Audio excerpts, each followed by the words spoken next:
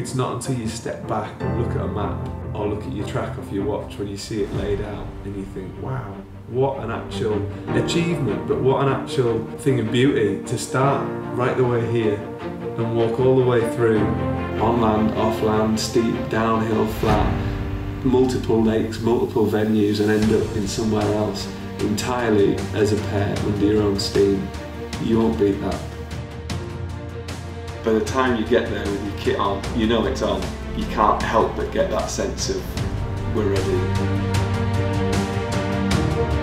Because you start and finish with the gear you've got on, and there's nothing changes about that throughout the race, you do get a wonderful sense of travel.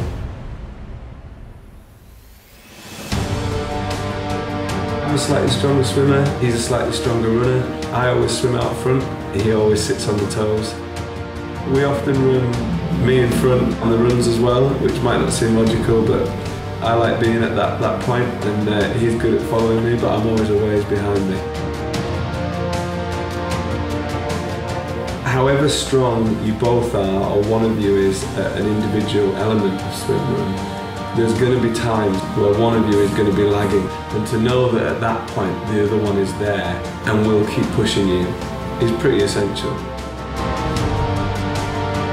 Never enjoyed training for an event as much as this one. Not because it was easy, but because the situations you end up putting yourself in on a weekly basis. You couldn't describe how much fun it was to constantly have your focus on open water swimming and running in hilly environments. It was perfect.